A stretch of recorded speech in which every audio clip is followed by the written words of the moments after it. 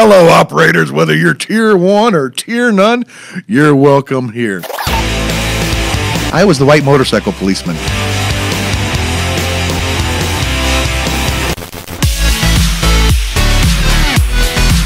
You mentioned you get to talk to sheriffs all over the place, chief deputies all over the place, chiefs everywhere.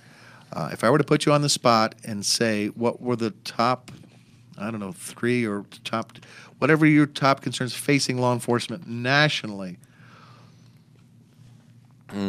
Top 3. It doesn't have to be 3. You can do 40, 1, none. Well, recruitment, retention is probably the #1 thing that constantly comes up, and that is by far the overwhelming conversation is how do we recruit and how do we retain in today's world, and that crosses all, whether you're looking at sheriffs, chiefs, just all law enforcement. Do you invite them out to have a ride along or to see everybody if they're an applicant or if they're considering it? We don't. If we get out of state applicants, and actually, so let me back up a little bit. We've done live PD, and that was another very calculated decision, and we did that specifically because we felt it would really help connect our community with our deputies that are on live PD, and it did. And B, it would highlight our agency to people around the nation, and we were going for the effect because we think we're doing a good job. We think our employees like working at Pinell County, and we thought that would come through in what they would see, and it has. And so we use that as a recruitment tool.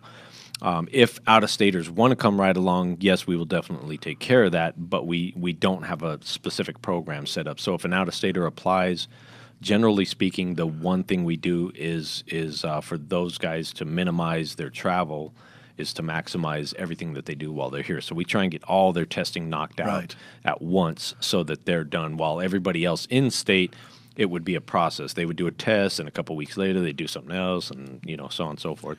Out-of-staters, we kind of, because we had a chief deputy years ago that said he looked at it like the car business. They always insist you take a test drive. Even if you walk in with a check, let's just take a test drive, because he said it's the feel of the wheel that seals the deal, whether it's the right seat or behind the wheel, the steering wheel. Getting out there, you get a feel for it, because you get away from the headquarters, you can ask the guys. So how many have you gotten from that show?